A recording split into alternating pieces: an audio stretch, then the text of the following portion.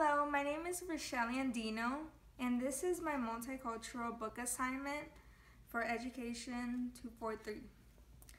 The book that I chose for my multicultural video presentation is called An Orange in January by Diana Hutz Aston. The grade level that I will be reading to is intended for second grade students.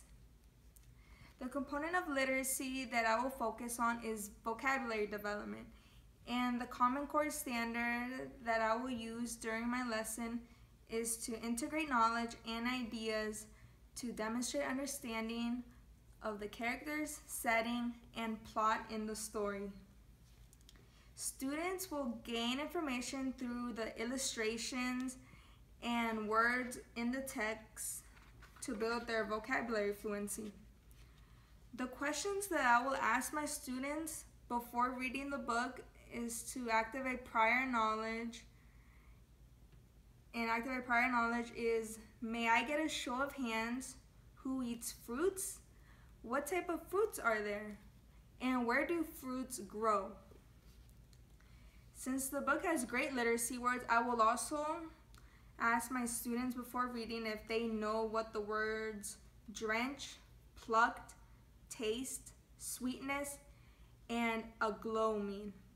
Then I plan to go over these words with my students before reading to help them develop an idea of the story that they will be reading. So for instance, if I tell them when going over the words and asking them what they believe it means, before reading I will ask them if they know what the word drenched means, and I will show them illustrations so that they can kind of get an idea of what they believe that word means. And afterwards, I will tell them what it means before reading.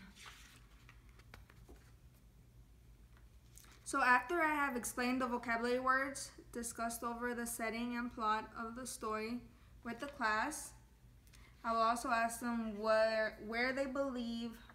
We'll take like a picture walk before reading, and I will ask them what the setting is, who they think the characters are, and also what they think the story will be about through this picture walk. And then afterwards, I will just begin reading the story, which I will right now. An Orange in January. In a land that glowed with spring light, an orange blossomed. Bees feasted on nectar, sweet as honey, until the petals fell away and the orange began to grow into what it was meant to be. It grew slowly and steadily, fed by the earth's soil and the ocean's breath. Soaked with rain and drenched in sunshine, the orange grew plump and bright until, and then while reading, I will also ask questions to make sure that the students are engaging and they're focusing. So I will ask them to identify the oranges, and what is it that's falling down, and they'll say the rain. A hand, brown with seasons of sun, plucked it from its branch, while dew still glittered on the leaves. Its days of growing were over, but there was life in it yet, and it still had far to go. So I would ask them to identify the orange that's being plucked out from the branch. And then I would also ask them where they believe that orange is going. From bag to basket, truck to truck. As you see, the orange is being shipped. It followed the skyway over mountains, across deserts and plains until, and then I would ask them what kind of scenery they see and where they believe that orange is headed to. The orange arrived at a grocery store. There it rested, aglow with the goodness inside it, until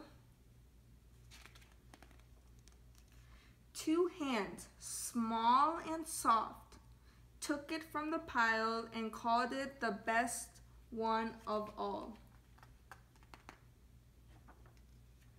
Carrying it home, the child felt its roundness and imagined himself a juggler, a pitcher, a fortune teller who could see tomorrow.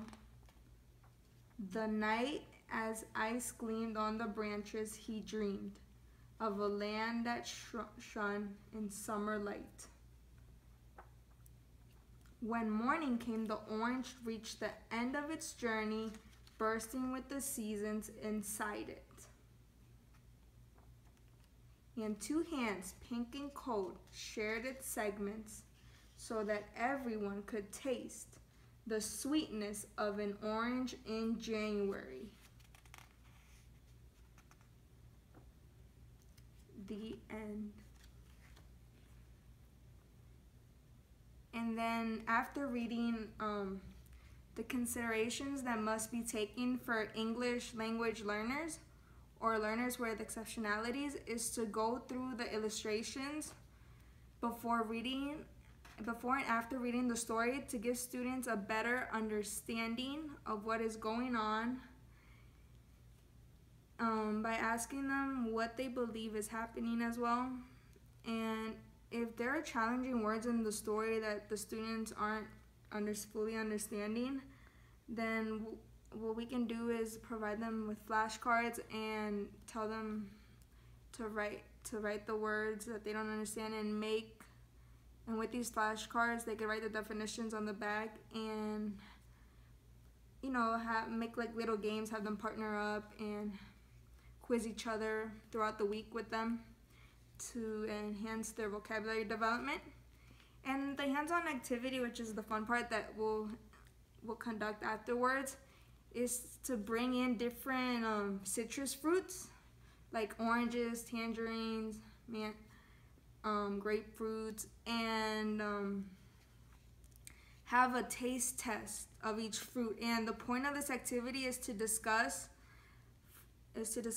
nutritional value of citrus fruits and also how these fruits grow in certain climate conditions. And while students perform this activity, they will make notes on the chart to record their observations, as well as include vocabulary words from the story that their conclusions based on the acidity level, like is it too sweet, too sour, and that's basically it.